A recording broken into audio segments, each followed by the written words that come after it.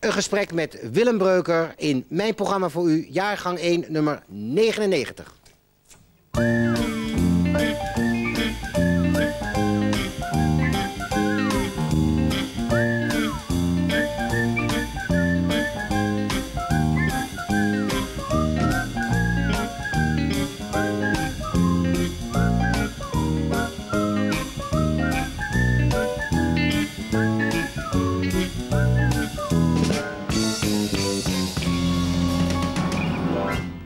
U bent nogal geschokt, geloof ik, door het overlijden van een familielid, hè? Ja. Wie is dat, die overleden? Dat is een oom van mij en ja, dat is heel plotseling gebeurd. En sommige dingen, daar ga je aan voorbij. Dan denk je, nou jammer. Maar sommige dingen, die grijp je dus vreselijk aan. Dat is in dit geval dus. Waarom? Ik kan me nog herinneren dat ik eigenlijk de liefde voor de muziek, of het omgaan met muziek, of überhaupt dat het iets normaals is, dat heb ik van die oom geleerd. Dus hij had vroeger een koffergrammofoon, 78 toerenplaten, en dan ging ik op zijn knie zitten, of hoe heet het, bovenbeen. En dan gingen we samen liedjes zingen, ja. En dat was heel fantastisch, ja. Het begin van de muziek? Ja. Het was een vrij onmuzikaal milieu verder, hè? Gewoon.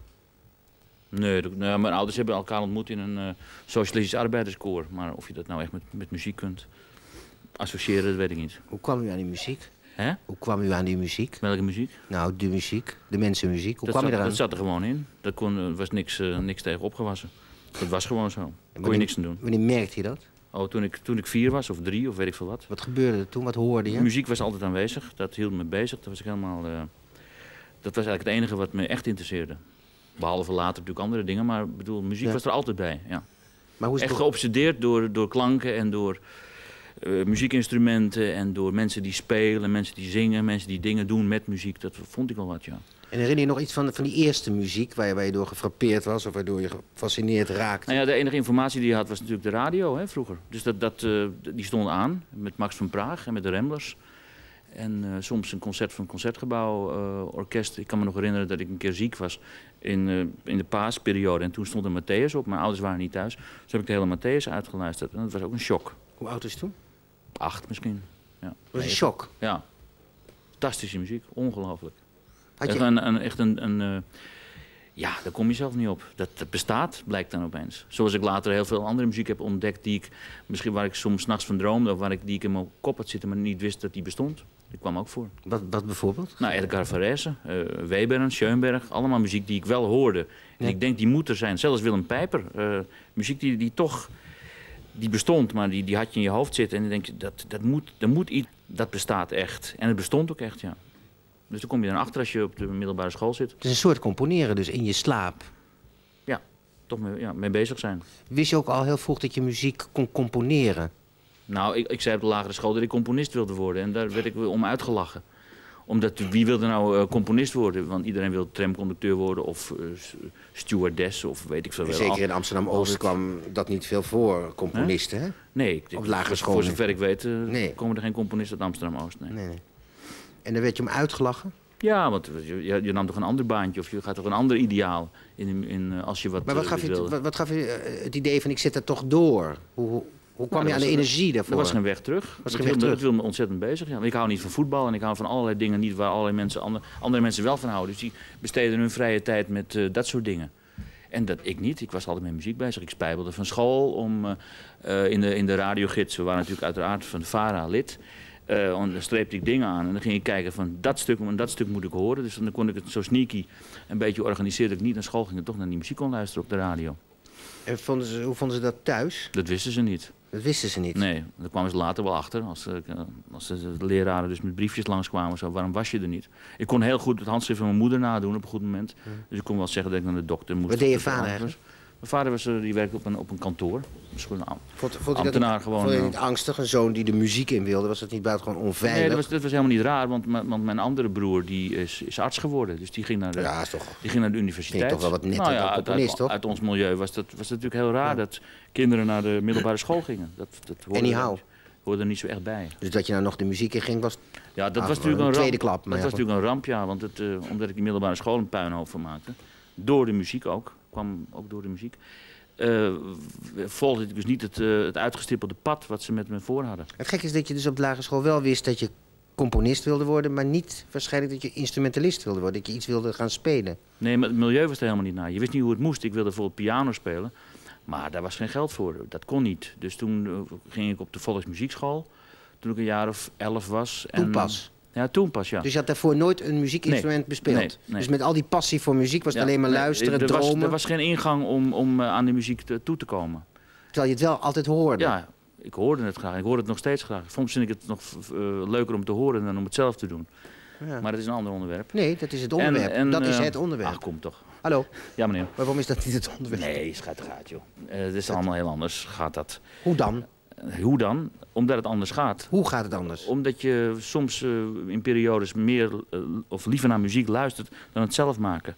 Maar dat is een soort uitstellen van executie. Want muziek maken dat vergt nogal wat van je. En zeker op de manier waarop ik muziceer en muziek maak, dat sluit niet echt aan bij iets of zo, dat het zo hoort of zo. Ik voel me ook eigenlijk niet een muzikant zoals iemand anders zich muzikant voelt of is of componist is of weet ik veel wat. Ik bedoel, het is een bak komen rollen. Ik ben een omgevallen vuilnisbak uit de oorlog. Muzikaal gezien? Sociaal gezien misschien ook? Ook, ja, zeker. En dat is wel een interessant onderwerp natuurlijk. Ja. Daar komt die muziek ook vandaan, uit diezelfde vuilnisbak. Ja, precies. Van je sociale achtergrond. Ja, exact. Dus dan kun je je ook heel goed voorstellen dat het spelen en het componeren en die verschillende houding tussen die onderwerpen, dat die vaak heel raar ligt. Ja, niet maar die moet ook zo esthetisch. zijn. Nee, die moet zo zijn. Ik haat kunst, bestaat niet. Het als bestaat abstractie. Wel. Ja. Het moet iets concreets. Het moet iets zijn en dan zien we later wel wat het waard is. Maar niet van tevoren weer met zijn kunst. Doodvallen moeten die mensen, vind ik. Bijvoorbeeld. Ja, om maar wat te noemen, ja. Maar dus als je tot je 11 alleen maar muziek gehoord hebt, hè, en een enorm ideaal natuurlijk hebt opgebouwd op het gebied van muziek daardoor. Je hoort in je slaap hoor je al muziek die je bijna nog niet kende of waar je aan toe was. Je leeft helemaal met muziek, dan krijg je op je 11e pas een instrument in handen. En dan je moest eerst handzingen, allemaal gelazen met een soort maar dan is het ideaal wel al heel hoog gesteld. Ja, dat weet je niet als je daarmee bezig bent. Ik kan me nog herinneren, dat is heel raar eigenlijk, dat ik er nu aan denk. Ik kon bijvoorbeeld niet accepteren dat iemand waar ik les van had, die meneer heette Maarten Kooi. Dat is wat later een vrij bekende meneer die in Utrecht iets deed met nogal wat oude muziek en zo. Het was op je 11e dus, was dat en die meneer die ging dus na een jaar, gaf hij geen les meer. Dus maar ging toch naar die school en die man was er niet meer. Dat vond ik heel vervelend, want die man had ook een soort van passie voor de muziek. Die toch met veel liefde en met veel begrip en met veel overtuigingskracht. Wat deden jullie op die muziekschool? We deden handzingen en we deden handzingen, ja. Do, re, mi, dat is dat geneukt tot bovenaan. En dat is absolute bullshit eigenlijk, want daar verprut je alleen maar tijd mee. Maar het nadeel dus van zo'n klassikaal onderwijs is dat de middelmaat of het gemiddelde telt. Dus er is een soort algemeen lesprogramma. Werd je talent niet herkend meteen? Absoluut niet, want ik was ontzettend de kruk. Ook met dat handzingen bijvoorbeeld? Nee, dat handzingen kon ik goed en ik kon het ook goed versteren. Ja. Maar ik weet nog zelf wel dat ik daarna kreeg ik dus een blokfluit en daarna kreeg ik dus een klarinet. Die werd dan op afbetaling gekocht, want er was geen piano voor, was er dus niet. En ik was een buitengewoon beroerde leerling, ja. Vreselijk. Ook als instrumentalist? Ja, heel slecht. Waarom? Ik had geen interesse in te doen wat een ander mij ging voorschrijven. Per definitie al niet? Ja, dat zat er niet in. Ik vond het allemaal, dat andere brave gedoe wat al die andere mensen deden, daar kon ik niet tegen. Ik kom de volksmuziek ook niet tegen het feit dat iedereen zich totaal verslingerd had aan barokmuziek. Dat vond ik een ramp, weet je wel. Er bestonden andere dingen. Maar je kon het niet... Terwijl je er wel van houdt. Van die natuurlijk, maar er bestaat nog zoveel anders. En ik denk dat het veel interessanter is om de dingen die je echt bezighouden, of die nu op dit moment gebeuren, dat je je daarop specialiseert of daarmee bezig gaat, dan dat in het verleden te kijken. Je laat jezelf heel moeilijk dingen zeggen, hè? Dus kennelijk, of je liet je dingen. Ja. Maar zelf ben je een buitengewoon autoritair orkestleider, lijkt me. Nou, ik ben volgens mij helemaal niet autoritair. Maar ze moeten wel naar je luisteren, neem ik toch aan. Ja, natuurlijk, want moet je geen orkest hebben. Ja. Dan moet iemand staat op het schip natuurlijk. Dus het is wel heel grappig, iemand die dus niet iets van een ander kan aannemen, wel zelf kan dirigeren. Of kan...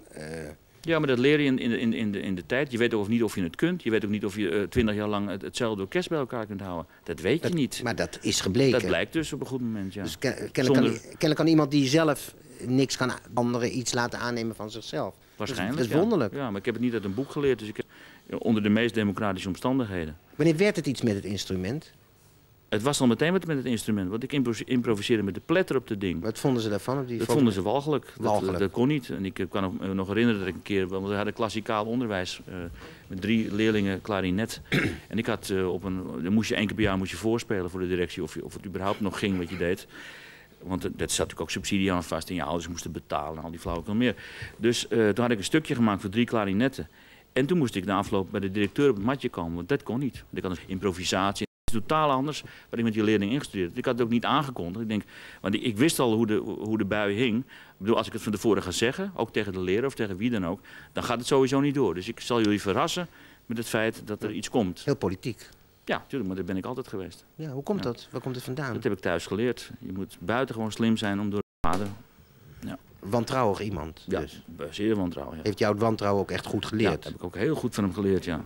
En daar ben je echt trouw aan gebleven aan je eigen wantrouwen? Altijd goed om je heen kijken. Je kan bijna niemand vertrouwen, nee.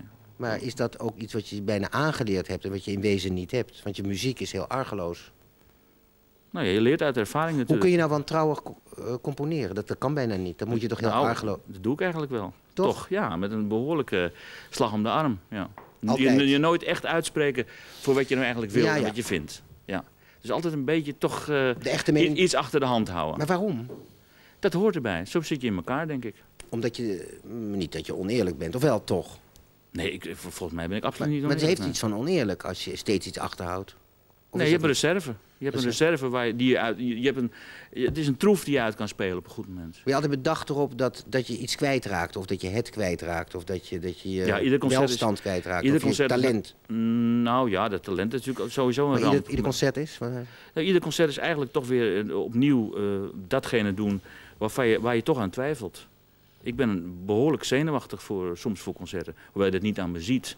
Maar ik heb ook vaak de behoefte, denk ik wou als het gebouw nou afbrandt of er gebeurt iets vreselijks of zo. In ieder geval, dat is iets anders, ja. Maar het is niet zo dat de wijze van muziek maken of de intentie die je ooit had, waarom je het wilde, waarom je het deed, waarom je het doorgezet hebt, dat die verandert.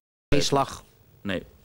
Omheen. Nee. Maar dat zijn natuurlijk ook wel de nodige stappen die je soms moet nemen. Want iedere dag is niet hetzelfde. Ik bedoel, je spreekt concerten af die een half jaar van tevoren sluit je een contract af.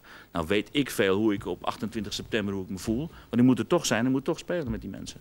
Onrechtvaardig een beetje. Nou, dat is heel raar. Je doet jezelf heel wat aan. Je doet jezelf ontzettend veel ellende aan. Ja. Ik zou er niet aan beginnen. Zullen we een liedje zingen? Nou, heel graag. Ja? Ja. Want jij hebt een arrangement gemaakt, hè? Ja. Van Brecht. Voor jou. En meneer Weil heeft het gecomponeerd. Meneer Weil heeft het gecomponeerd, ja. Daar hou je van, hè? Van Weil, toch? Bijzonder. Ja. Waarom eigenlijk? Ja, sociale, zeer menselijke muziek. Vuilnisbak van de Eerste Wereldoorlog. Ja, maar wel met de nodige kennis en met de nodige intelligentie toch alles gedaan wat je eigenlijk met muziek zou moeten doen. Ja. En het in ieder geval voor de mensen aanvaardbaar maken, muziek. Want muziek is alleen maar iets dat doe je eenmalig, ja. Daar valt niet verder over te discussiëren dan. Goed, ik begin. Nee, ik kom het even aan. Neem me niet kwalijk. Das Lied von der Unzulänglichkeit menschlichen Strebens.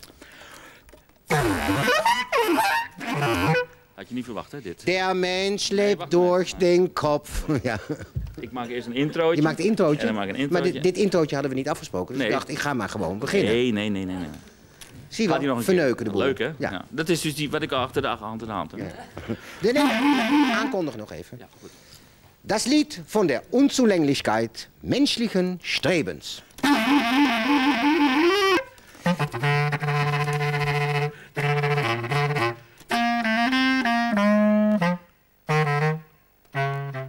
Der Mensch lebt durch den Kopf, sein Kopf reicht ihm nicht aus.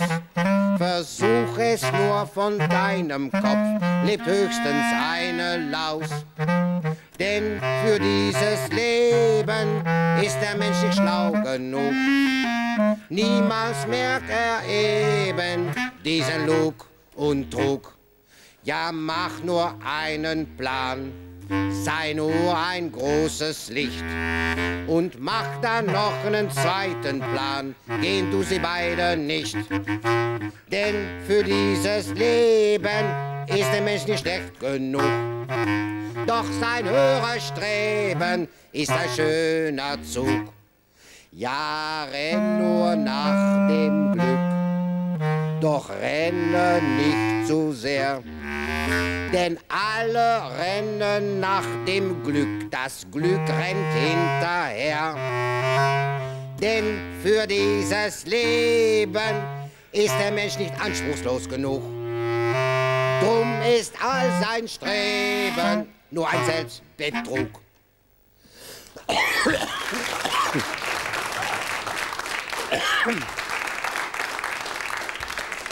Ik had een kriebel in mijn keel. Ja, maar het aan het slot pas. Ja. Hè? Goed, hè? Ontzettend. Hoe heb je dat nou gecomponeerd, die begeleiding? Door, dat weet ik al niet meer, een paar jaar geleden. Gewoon in de partituur kijken. En dan je eigen partij erbij verzinnen. Die noten kloppen ook niet, echt. Als je het op de akkoorden bekijkt, kloppen die noten niet. Maar ik vond het leuk, omdat het toch een duet is, om wat anders te doen. Ik denk dat het zoveel klopt, ja. En jij hebt toen, geloof ik, de toonsoort bepaald. Jij kon het in die toonsoort zingen. Ik wil nog even weten, die vuilnisbak van de Tweede Wereldoorlog. Hoe heeft die Tweede Wereldoorlog dan dat milieu bepaald? Dus ook die muziek van jou? Ja, daar kun je een hele lange verhandeling over houden natuurlijk. Ja. Dat weet ik allemaal niet zo 1, 2, 3. Daar kan ik wel helemaal over ze praten. Nou ja, je komt uit het niets, dus uit een soort van vacuüm. Ben je opeens aanwezig en dan zie je de dingen om je heen die gebeuren wat die muziek betreft. Dus ik heb laatst...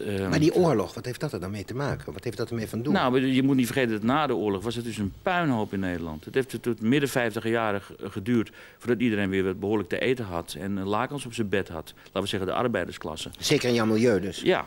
En we waren geen arme mensen, we waren geen zielige mensen, absoluut niet. Maar toch bestond dat. Ik kan me nog herinneren, mijn vader die kreeg in de staatsloterij kreeg hij geloof ik 1000 gulden in 1948. Dus wij kregen een prachtige trein, zo'n opwindtrein.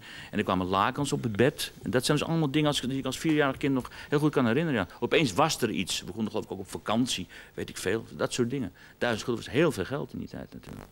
Ja. Nog? Ja. Ja, nog eigenlijk wel. Ja, nou, voor sommige mensen. Maar knauwde het aan jullie? Hè?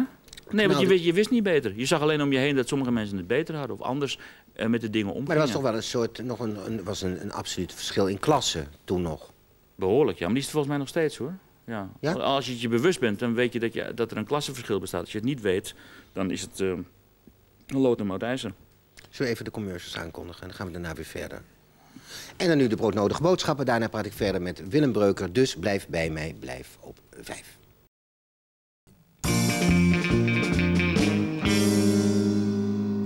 Wanneer ging het een beetje op lijken, het spelen op instrumenten? Klarinet? Eerst? Ja, dat kan je voor jezelf moeilijk zeggen. Maar ik weet wel dat ik op 16, 17-jarige leeftijd... de enige speelmogelijkheden die je had, was deelnemen aan jazzconcoursen. Die had je toen nog, middelbare school, jazzconcoursen. En dan kreeg ik altijd solistenprijzen. Dus dat bleek al uit. Op de klarinet?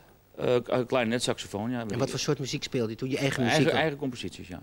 Leek het al op wat het nu is geworden? Ja, ik denk het wel, ja. In essentie doe je dus al zo'n 40 jaar hetzelfde? Absoluut hetzelfde, ja. Er is niks bijgekomen. Nee, zo bedoel ik het niet. Nee, maar in de kern? Nee, maar in de kern was natuurlijk wel de aanwezigheid van het improviseren. Dus dat moest ergens vandaan komen. Het ongrijpbare, in die tijd zeker. Nu kan je er wat meer over zeggen.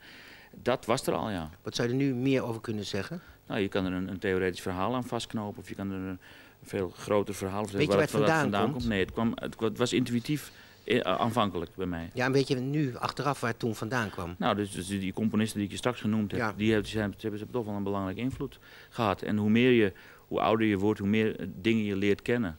Van Debussy, Ravel tot en met Bach, Mozart en weet ik van, noem maar op. Weet je. Eerder dus dan de jazzmuzikanten? Ja. En natuurlijk de jazz, niet te vergeten, Louis Armstrong, Duke Ellington. Dat wel dus? Op. Ja, Count Basie, al die mensen tot en met... Maar het moet een ongelofelijke menigte al toen in je hoofd geweest zijn van klanken. Ja, het was een hele rare discrepantie, want ik kocht dus klassieke muziek, maar ook tegelijkertijd jazzmuziek. Dus dat was een hele rare... Hoe zat in het hoofd? Ja, dat moest. Dat ging maar door? Dat moest, ja. Dat moest, ja. Er was geen verschil tussen. Dat was absoluut, hoorde bij mij, vond ik.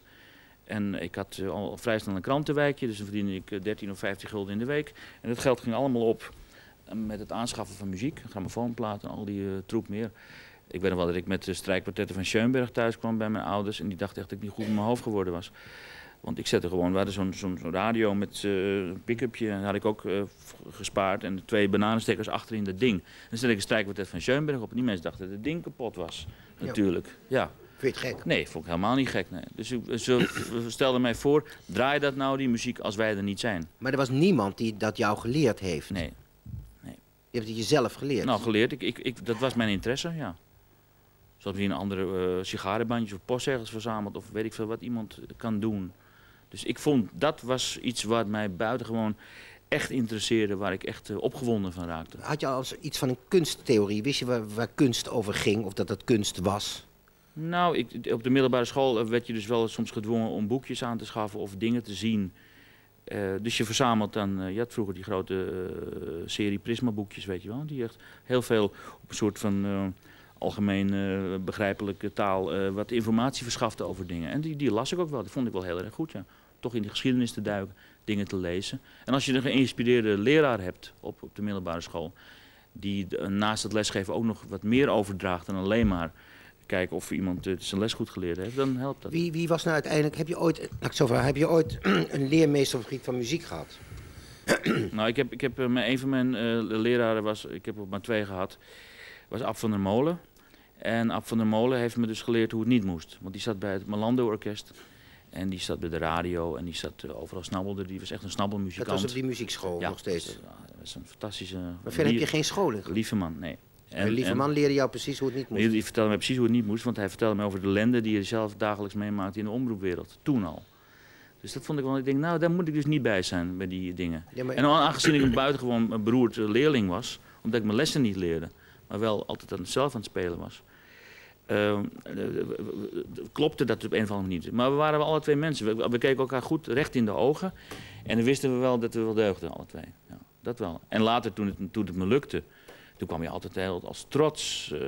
Wanneer ging het voor het eerst lukken? Nou, toen ik een jaar of 29 was, toen werd het mijn beroep ook. Meteen? Ja. Maar je hebt bijvoorbeeld componeren nooit geleerd? Nee. Allemaal zelf ploeteren. Dus anders een andere naar een dansavond. Solfège nooit gehad? Nee. Nou ja, solfège leert natuurlijk op die muziekschool, ja. Maar goed, dat moet je dus zelf eigenlijk bijspreken. Harmonie leren, al die andere flauwekul, contrapunt moet je eigenlijk allemaal zelf doen. Dat moet je zelf leren. Dus je hebt ontzettend hard gestudeerd en geblokt? Nee, dat doe je gewoon. Een ander gaat naar een dansavond en een ander blijft thuis en koopt voor 80 gulden een kromme piano en snuffelt dat zelf uit. En kan op een avond of in een weekend 3 maten verzinnen. Waarvan die denkt dat die kloppen. Nou ja, dat is een beetje belachelijk natuurlijk, maar ik dacht wel dat ik het zo ongeveer moest doen. Had je een idee van wat je ermee wilde? Mezelf in ieder geval als mens accepteren misschien wel. Het klinkt ontzettend achterlijk wat ik zeg, maar dat wel. Hoe bedoel je dat precies? Dat als je muziek goed zou beoefenen, zou je zelf recht in de ogen kunnen kijken? Dat nee, maar het was een absolute een noodzakelijkheid dat ik het zou doen. Ja. En ik denk, nou ja, die achterlijke muziek waar ik nou echt gek van ben, wat ik vind dat ik moet doen, dat wordt toch nooit wat. Dus dan ga ik maar op de avondkweekschool zitten, dan word ik maar onderwijzer. Dan heb ik zoveel weken vakantie per jaar, dan kan ik in ieder geval nog iets aan die muziek doen. Maar daar ben ik niet aan toegekomen, gelukkig. Maar hoe precies, is het de muziek ook een rechtvaardiging van jezelf geworden? Dat begreep ik wat je net zei. Nou, aanvankelijk dacht ik dus, dat lukt niet met die muziek. Wat jij in je kop hebt met de muziek, dat is een utopie. En wat was die utopie?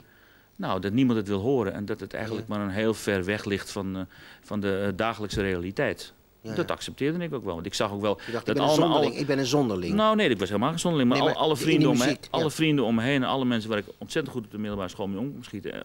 Die kenden die muziek niet? Later, nee, die vonden het maar belachelijk wat ik deed. Want ik was wel een haantje de voorste. Ik zat altijd op een aparte bank op de middelbare op school. Want ik mocht niet naast iemand zitten, want dan was het een beetje te veel heibel. Dus ik zat altijd apart. Maar zodra het over de muziek ging, of ik het over dingen ging hebben die mij echt interesseerden, dan haakte iedereen meteen af, ja. Ja.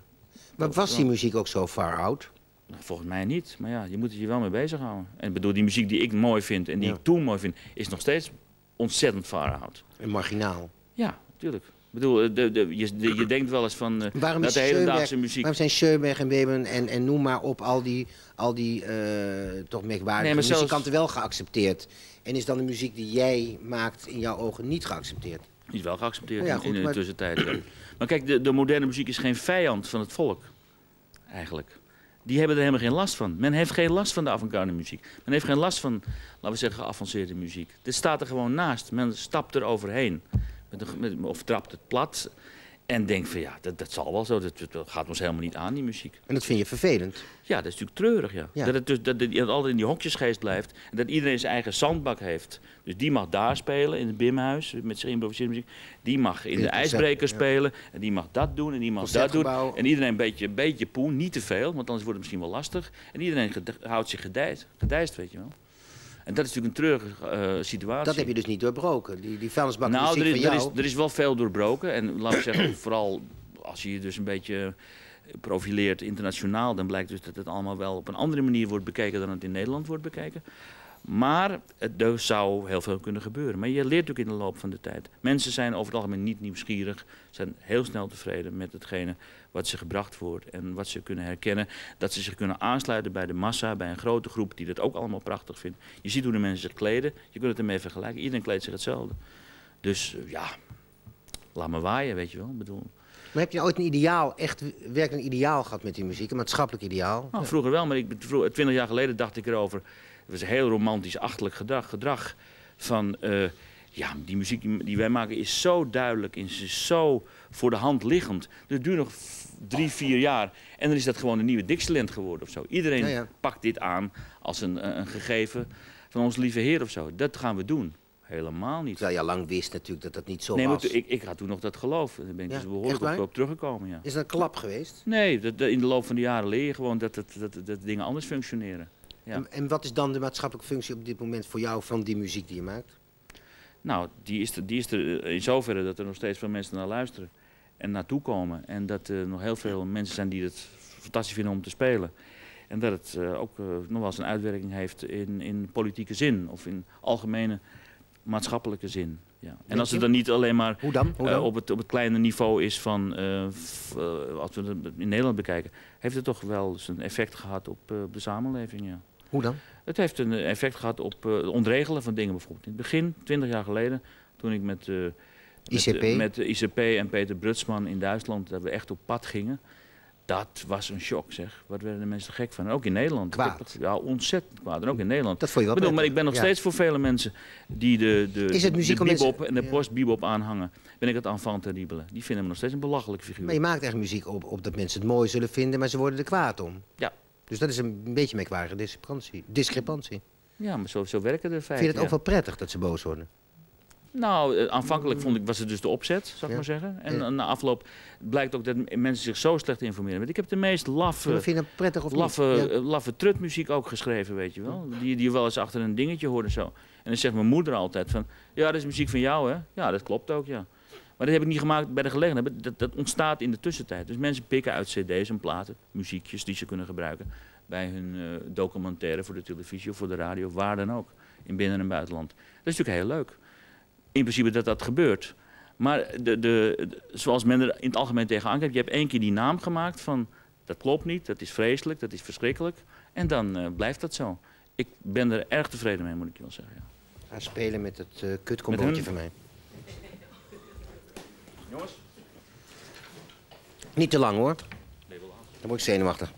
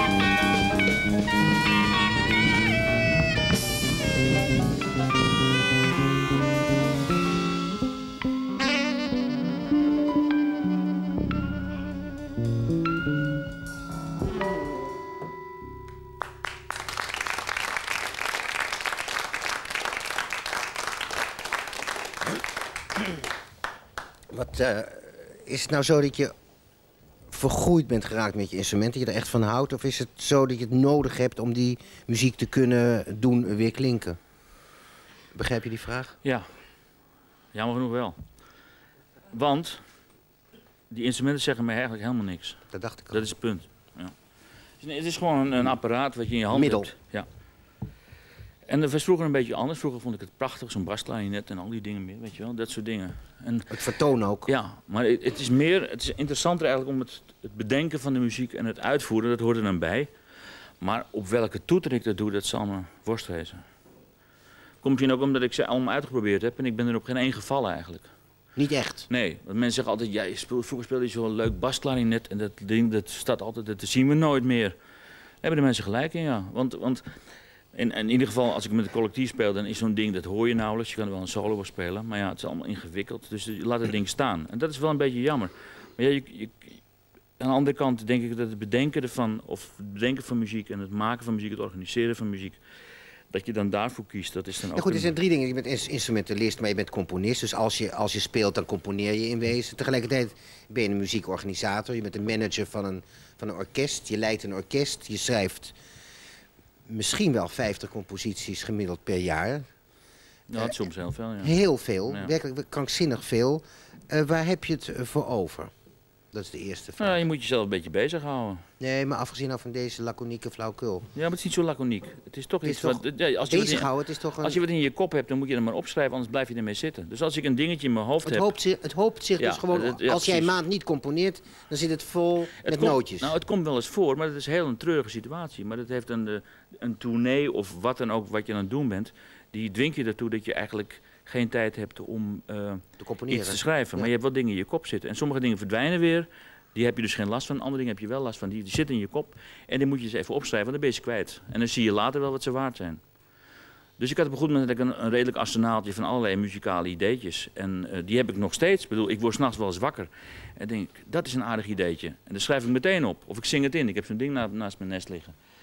En dan volgende morgen denk ik, wat is niet goed bij je hoofd geweest? Want het is helemaal niks dus. Wat had je daarmee voor? Het moet er wel uit. Ja, maar voor hetzelfde geld heb ik ook wel eens dingen gehad. Dat het filmmuziek of andere dingen die ik maakte, dat ik er niet uitkom. Nee, en op goed moment wist ik hoe ik eruit moest komen. En dat was juist dat ene kleine dingetje. Maar laat ik zo zeggen, Beethoven, Mozart waren componisten, waar mensen die schreven nootjes op papier en ze wilden dat het uitgevoerd werd. Maar bij jou is het onduidelijk wat je bent in muziekland. Want het is moet dat dan? Nee, ik schets het even. Ja. Dat je een merkwaardige positie inneemt, omdat het niet meer duidelijk is wat je bent. Dus dan maar ik zei toch ook al dat ik me helemaal geen muzikant voel? Of ook niet eens? Nee, ik voel me helemaal niet verwant met wie of wat. Maar ook niet een componist? Nee, eigenlijk niet. Hoe zou je dan wat jij al maar doet, dag in, dag uit, week in, week uit, jaar in, jaar uit, hoe zou je dat dan omschrijven? Ja, ik kan niet meer terug, dus ik doe wat ik leuk vind. En soms heb ik er wel eens aardigheid in. Wat is het? Ik heb soms wel aardigheid in. Nee, maar wat is het precies? Ja, ik wil niet waarom het is, maar hoe zou ik moeten omschrijven wat je bent? Componist is niet goed, orkestleider is... Ik doe maar wat. Ik knutsel gewoon. Ja, nee, dat is flauw. Want dat doe je nou juist niet. Het is maar goed dat ik het niet weet wat het is. Want anders zou ik misschien wel heel treurig mee ophouden. Waarom zou je er dan mee ophouden? Omdat dan de spanning en het avontuur en waar het überhaupt over gaat, voor jezelf, wat je denkt, wat je steeds weer kunt bedenken. Als daar geen rek meer in zit en niet meer weet van, dat je dus de eindstreep al lang gezien hebt, dat de horizon, dat je er al lang overheen bent, dan zou het dus heel vervelend worden. Want dan kun je het net zo goed uitbesteden aan een ander. Maar wat je ooit nalaat, is dat een oeuvre of is dat... wat? Nou, het is 8 meter muziek inmiddels. Ja. Dat is heel veel. 8 meter muziek? Ja, kinderkamertje vol. Ik heb geen kinderen. Maar dat kamertje wat ik dus in mijn huis heb, daar ligt die muziek in natuurlijk. Daar liggen alle kinderen in. Geen te maken. Nee, natuurlijk niet. Nee. Dus daar staan al die partituren, weet je wel. Vind je het niet jammer dat je geen kinderen hebt? Nee, helemaal niet. Waarom niet? Helemaal niet. Heeft het nooit beste voor met de mensheid? Er zijn er genoeg. Ja? Ja. Wat mij betreft, ja. Te veel. Hoe zou die muziek toch nog, als je die 8 meter bij elkaar zit, is die muziek te vangen onder een noemer? Mensenmuziek, hè? Ja, maar dat is de dooddoener die ik heb. Ja, verklaar het nog even voor mij. Muziek van mensen voor mensen. Dus in ieder geval met de beste bedoelingen en niet anti-mens en zo. Maar soms krijgen ze het zwaar voor hun kiezen, maar wij zelf ook. Dus je moet wel eventjes een beetje ausdauer hebben en eventjes ze nu aan een schrap zetten. Maar dat mag toch? Dat mag je toch van iemand vragen en verlangen. Als je een eerlijk mens bent tegenover iemand anders. Dan zeg je gewoon, ik denk dat de stand van zaken op dit moment zo is bij mij. Heb je interesse om naar mij te luisteren? Of vind je dat wat ik doe, dat het überhaupt ergens op slaat? Nou, en dan moeten ze ook maar je hoeft ze niet allemaal te pleasen. Je kan ze ook teasen, zoveel als mogelijk. Beter nog het laatste. Hartelijk dank. Tot je dienst.